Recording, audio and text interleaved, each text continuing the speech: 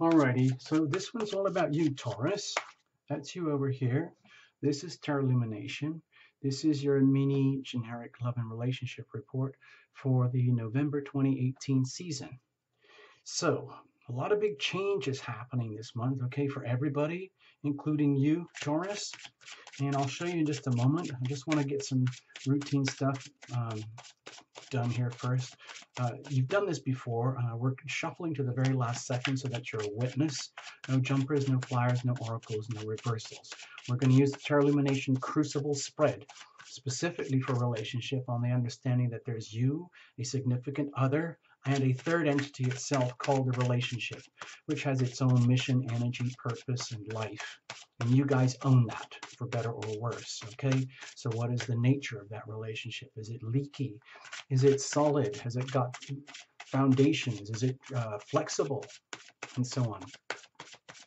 We'll find out. So when we're doing this, you might want to also consider cross-watching for significant others.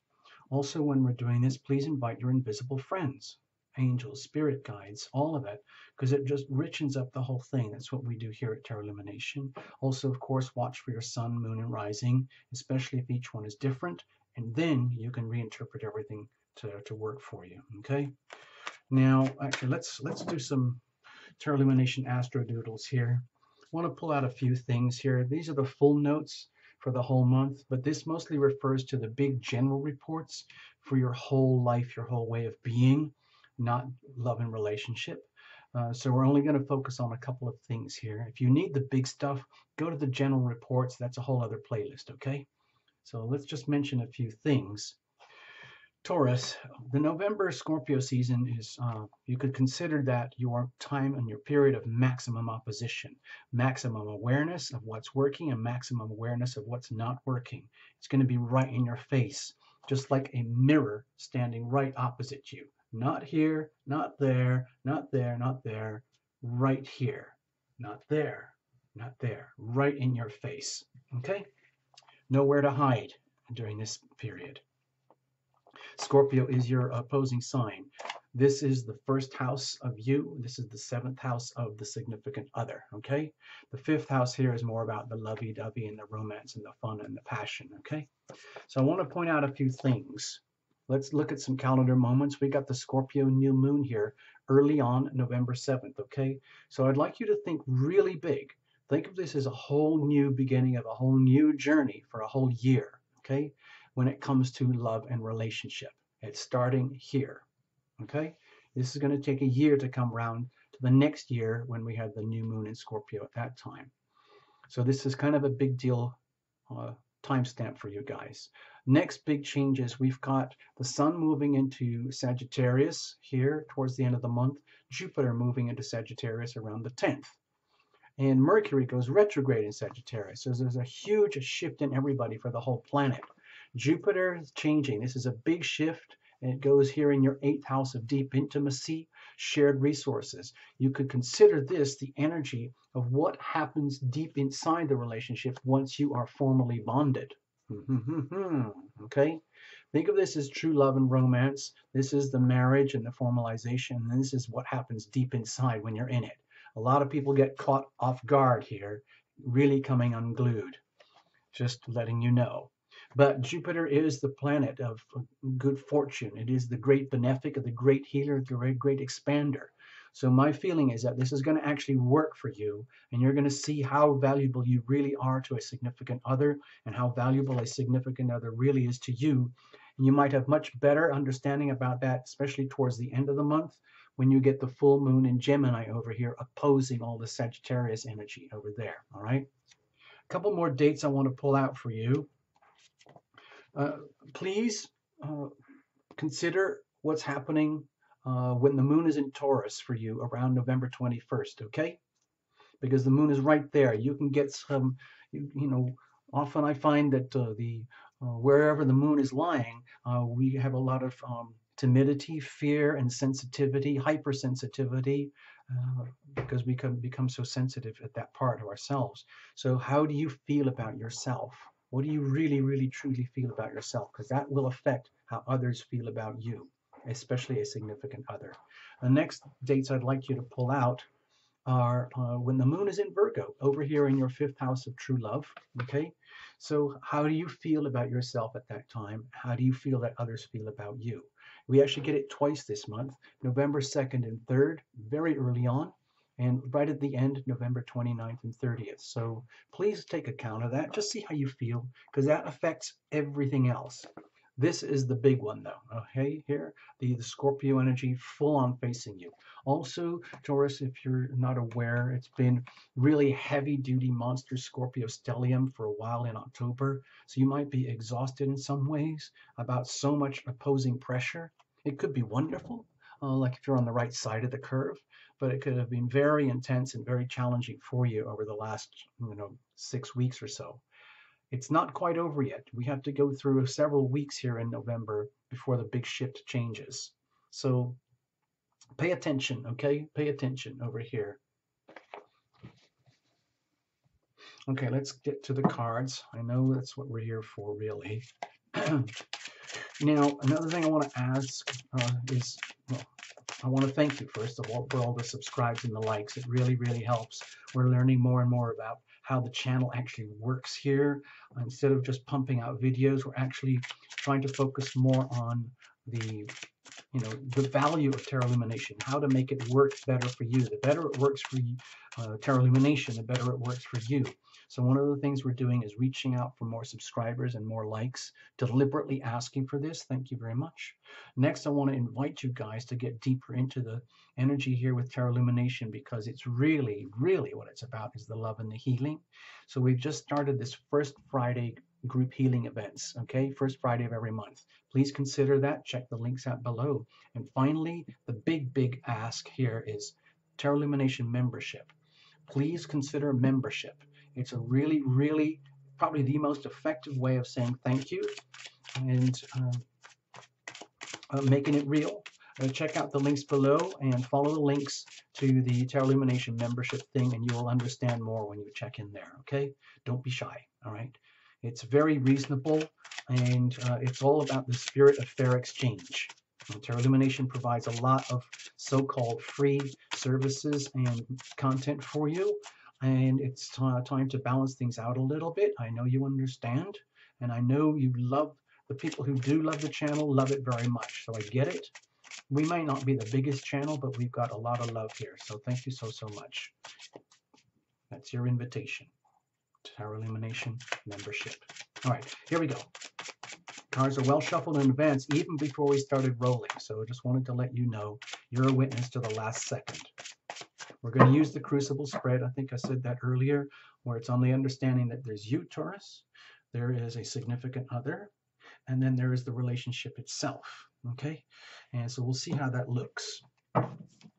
Okay, what are you radiating? Think of yourself like a smartphone, cell phone. What are you radiating? It's the energy in, energy out simultaneously. You own that. You're responsible for all of that, including the love frequencies. Same for a significant other. What's going on with them? Deep inside of you, deep inside the other, and at the core of the relationship itself. What does this all look like? I hope you can see the bowl structure here. The bowl is the crucible. The crucible is a bowl that is designed to withstand intense pressures of alchemical reactions as we intimate and separate, as we all do in a loving relationship. Okay? And what are we creating here? What are you guys growing? What are you growing? This is not a couples reading, Taurus. This is all about you. We are allowing for the presence of a significant other. We're going to look at circumstantial energy, environmental influences. I like to think of it as the weather, first of all. Okay, 3 of Swords. So the energy of what I'm thinking of is everything that's not working.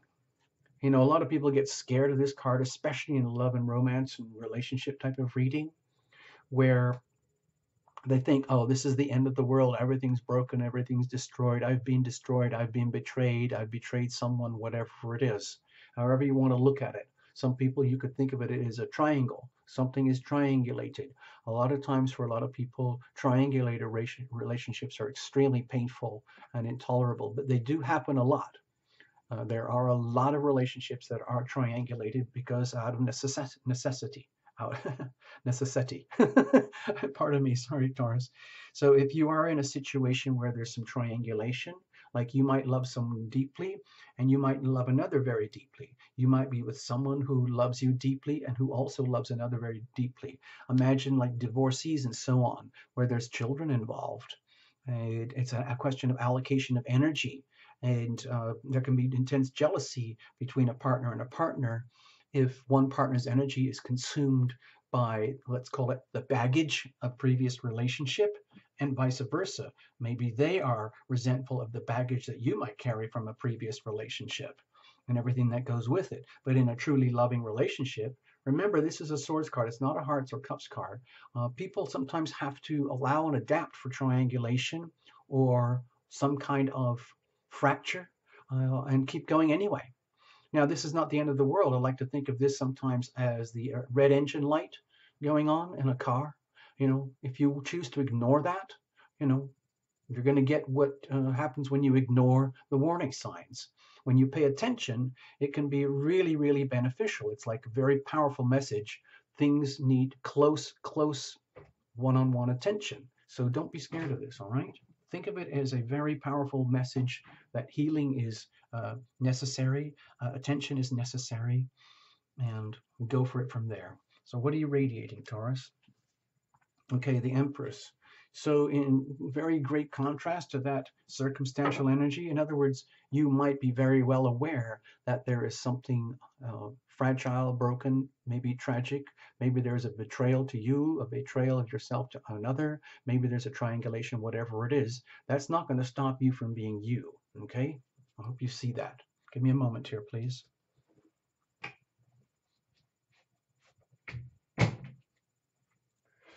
So, excuse me. I just had to take care of that office situation. With the Empress here, to me, as your reader right now, at this moment in time, it feels like you are blooming, totally blooming and resonating like an amazing orchid, okay? And it has that period where it is in full bloom and its full majesty, its full beauty, and it's almost like you get to see this in yourself, okay? Now, a lot of times this can't happen unless you've had some very, very substantial, solid, loving, deeply caring reflection come back to you from a significant other. There are certain types of healing, growth, and evolution that can only exist and occur in the context of a deeply loving, intimate relationship, okay? Of a better, like a for better or worse thing, where both parties are constantly making difficult decisions to stretch outside of their comfort zones in order to nurture and foster the spiritual growth and healing of, number one, themselves, and number two, their significant other, because that's one of the most powerful things you can do, because everything emanates from there. Love breeds love. I think that's what you're doing here, Taurus. I think you've discovered a glimpse of what it's like to love and to be loved, and how incredibly nutritious this is. There's no substitute for this, nothing, no career, no amount of cars or money or ambitions or passion or stuff, can substitute for that. So I think that this is like the embodiment of Taurus energy radiating at full brilliance here. And even it's almost like against all odds. It's almost like, how, what's that analogy like with grapes and with wine? Sometimes the best, highest quality wines come from the grapes that have been most distressed on the most distressing soil in the ground. So the plant and the roots and the vine has to work so hard to create this fruit. And so the fruit is very concentrated and very, very delicious relative to the vines that grow in warm, luscious climates where they produce big, fat, liquid grapes that don't have the finesse. I think what we've got here is the beauty and the finesse of something that can only come from something very profound, that either you own it and you know it, or you own it but you don't know it, but it is there anyway. I'm glad to see this for you, Taurus. This is absolutely gorgeous. So what are they radiating over here? Oh my gosh. What's going on, Taurus? Honestly, I was a bit uh, intimidated by the reading to have to give it to you because just looking at this alone, I kept quaking. I kept thinking, oh my gosh, I wonder what's going to come up in the cards for Taurus. I was really like almost shaking, but I'm feeling here that you must be doing something in some way, shape, or form that is what I would call above and beyond like normal actions and behaviors and decisions that occur in a relationship where you've obviously taken the hint from the deep Scorpio stellium recently to go deep, deep within, deep diving to find out what really is going on here, and you've discovered it. And what it is love. It's very, very pure. I think this is energy with the Two of Cups here is you are in a relationship in all your delicious abundance here. They totally get you, and they are responding with the most pure kind of love that exists. It's just like the the healing power of love that comes from the what the words I'm thinking of are like devotion, kindness, compassion, patience, endurance, good listening, deep sense of care and caring. Uh, at those kind of levels where it translates into love and healing, which is very much what happens here at Terra Illumination. So I think you are in a situation here, Taurus, where you're radiating your natural self at the highest standards and qualities possible, and you're with someone else who gets it, they fully understand, and they are responding with the most love that is possible in relationships. Okay, so I feel that you're very, very lucky. It's very fragile. It's very delicate. It's so, it's almost like nebulous, very divine type of energy. So you have to be very, very aware, Taurus, how valuable this is in the context of situations that are precarious. Okay, this is not the end of the world. You've got something very beautiful going on here in a very difficult circumstance, some way, shape, or form or other, if you admit it or if you're honest with yourself about these things. That issue is there somewhere. Whatever that is, you will know. Let's have a look deep inside of you. Eight of Wands. Well, my feeling is that the because you're picking up on this, because you're sensing it, either very deliberately and consciously, maybe you get a lot of Tarot Illumination readings and you take this stuff seriously, or maybe this is just your natural way of being and you're just really high frequency love relationship type of energy, and you're getting it, you're understanding it. Like you understand this, why and how it is this way for you, and you're not going to apologize for being this yummy. And you are seeing this coming back to you, and this is real.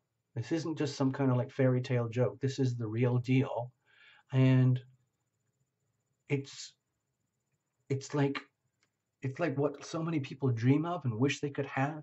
And then you have a glimpse of this. You have a chance to own this and keep it, even if it's just little nuggets at a time. It's so valuable that you could have 10 years of a marriage that's mediocre, and then 1 week of a relationship like this, which trumps all of those 10 years. You often hear these tragic stories in love and relationship. I was married for 20 years, I had 3 kids, and what happened?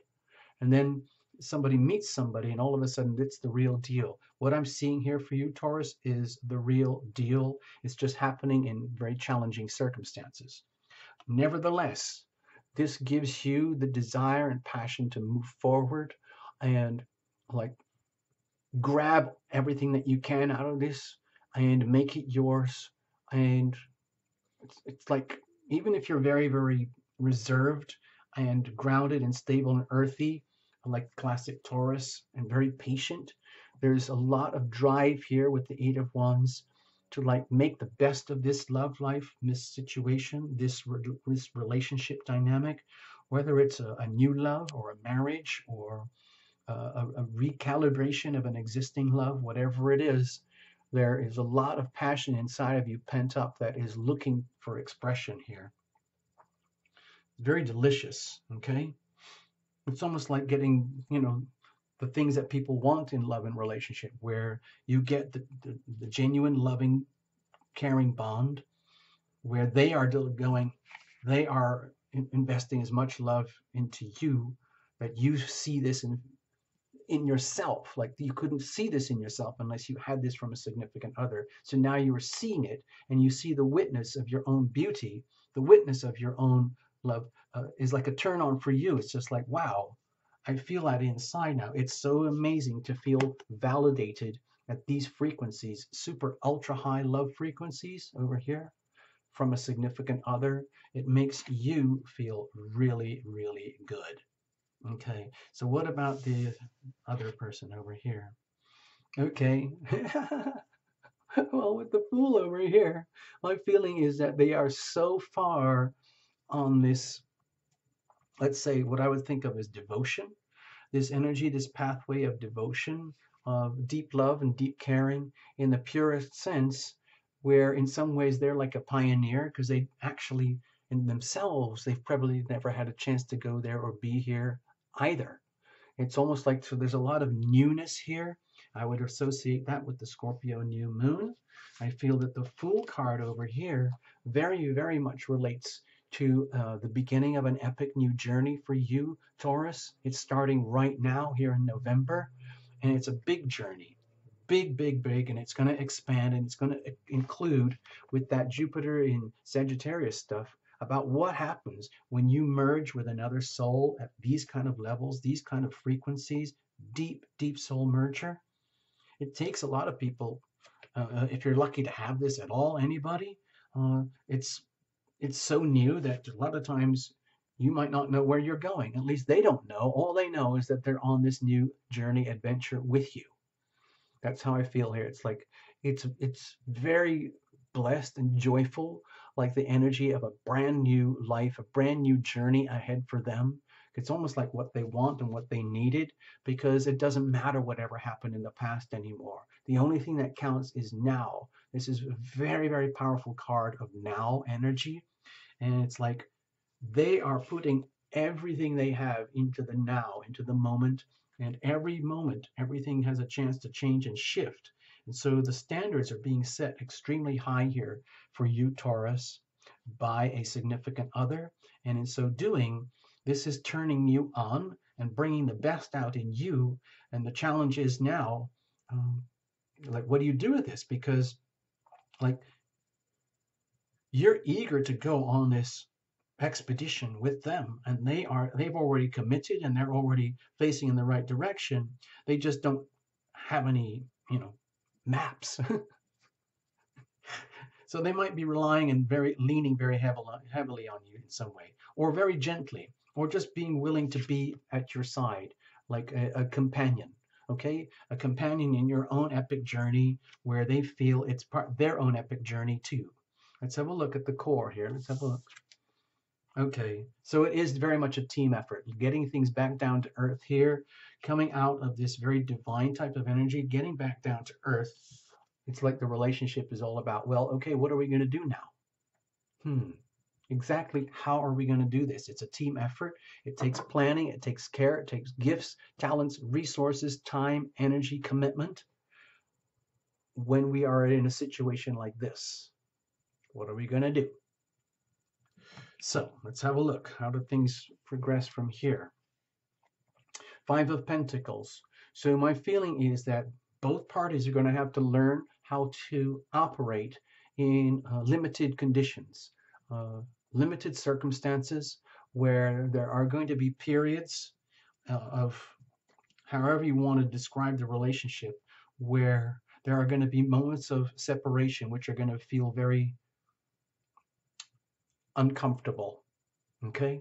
Because of the extremity of this reading, the extreme nature of the reading, and the amazing opportunity is here of bonding and going very, very deep and merging deep resources in a very fortuitous way.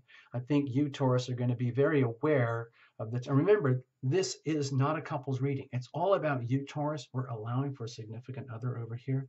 So what I'm sensing is that coming back down to earth, the reality of the difficulties of this energy, whatever that is, you will know what it is, Taurus, whether you've got commitments to other people, situations, locations, parents, nieces, nephews, uncles, aunts, loved ones, spouses, ex-spouses, and so on, children from other marriages, whatever it is, which makes it potentially very difficult to operate in this beautiful, loving relationship.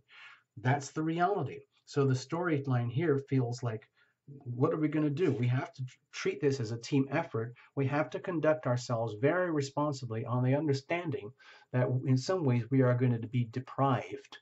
We're going to be deprived of being able to operate at full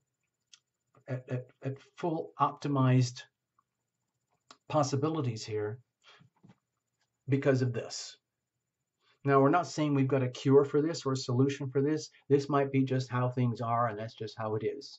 And so you have to deal with reality. It's perfectly possible to love and to be loved, to love and to be loved in the context of such a situation like this. But it also means being very realistic, grounded, and honest with yourself and each other, that there are going to be times when you're going to wish that this did not exist, and that that wish could be strong enough to trigger a desire to figure out, what are we going to do about this? Okay?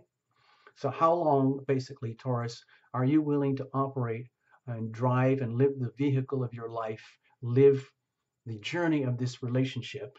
Okay, think of it as a journey, something that has a good solid foundation and a tremendous amount of love and drive and passion here.